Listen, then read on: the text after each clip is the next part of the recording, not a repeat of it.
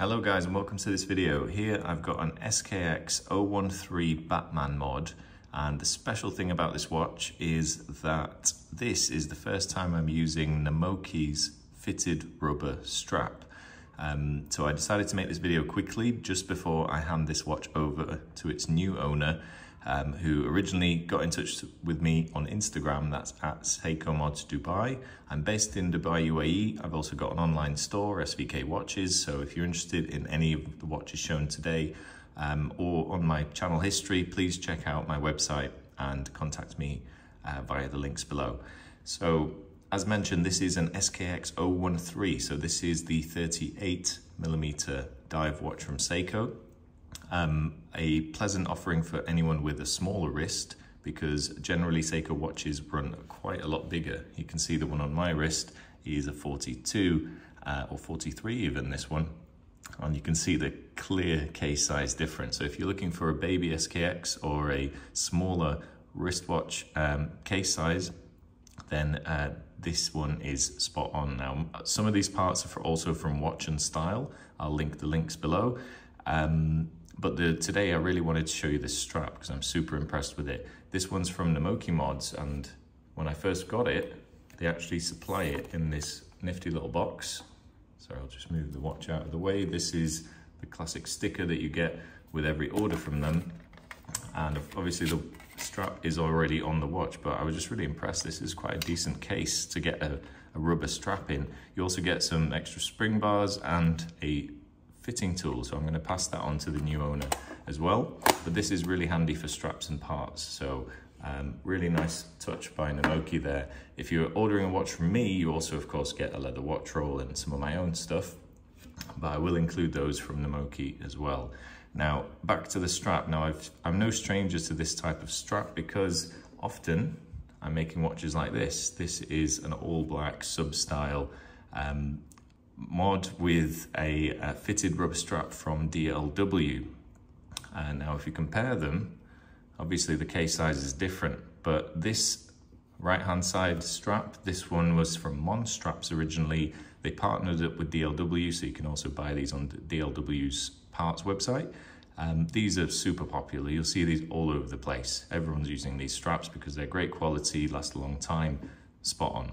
But they don't come in a small enough size for the SKX013 size.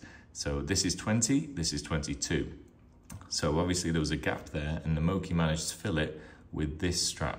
Now a little bit less defined in its profile, but super supple and soft. So this video is mainly to show you the strap, because though I love this watch, I didn't feel right letting it go without showing off this strap too. There's a few little interesting features. Firstly, the material itself. Let's try and zoom in on the action here a little bit.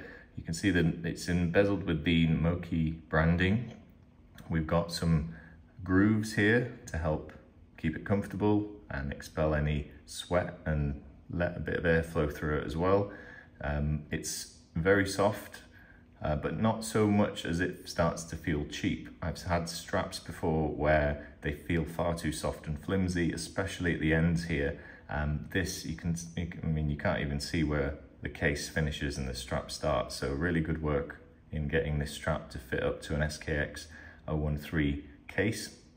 By the way, Namoki do sell all the parts needed to make this mod as well. I got some of these ones from Watch&Style, including the bezel, just because we preferred the slightly smaller numbers, but you can make a similar watch just from parts from Namoki Mods as well. Nice signed crown, slim case back on this one.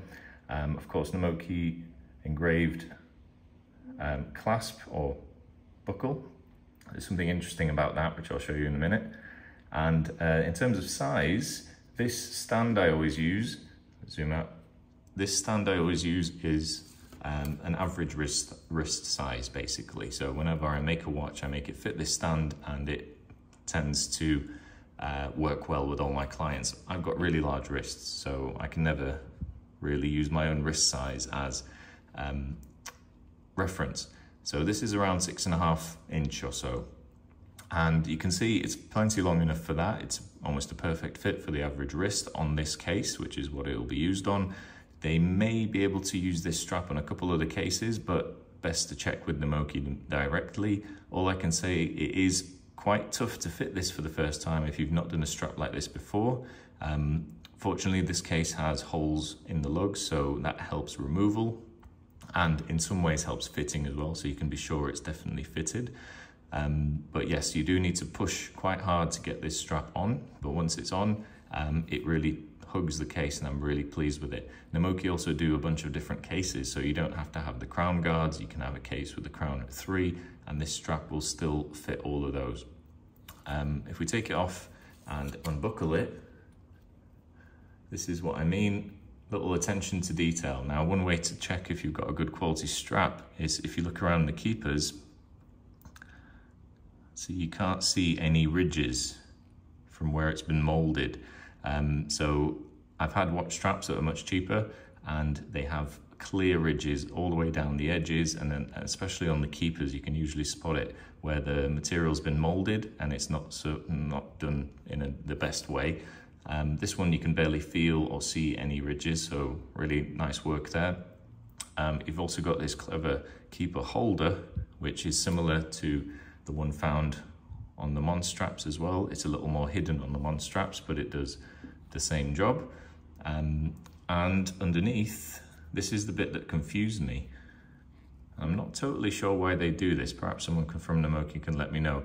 But when I first got this strap, I was suddenly shocked. I thought, they've sent me something with a broken pin here in the pin buckle. But I believe this is done to just ensure the strap stays on, even if it comes out of a keeper, because it's a little harder to get the strap through on and through a hole, but once it's on there, it's a lot stronger. So I was just shocked at this design, but then I thought, okay, yeah, it definitely fits. So that's a really unusual thing. I've not seen that on any strap before, but they've clearly thought about it. So well done to Namoki for supplying such a lovely rubber strap for a watch that I know is still very popular, especially for those with a smaller wrist size. So SKX013, of course, I do modify them. This one's built entirely from parts, so you could choose your own bezel, choose your own dial, hands, everything. This one looks very similar to the original. We've used SRPD hands or SKX hands. We've got a ceramic bezel, sapphire double dome crystal, slim case back, and of course an NH36 inside. So the strap runs definitely thinner if we compare it to this one, but the idea is to keep it comfortable, especially on a smaller case watch. A thicker rubber strap also suffers from this doubling up here, whereas this one is a little simpler, but it is really nice and comfortable all the way down, and it does taper just a little bit to make it more comfortable as well. So overall thoughts, excellent strap by Namoki. Thank you for bringing these out. It's been ages since I've had a go at an SKX013 build, so I'm really excited to show this to the new owner. I'm sure he's going to love it too. And yeah, keep on modding, guys. Check out my links in the description for the products I've shown, and of course my own websites, Seiko Mods Dubai on Instagram, SVK Watches, and I'll see you next time. Thank you very much for watching.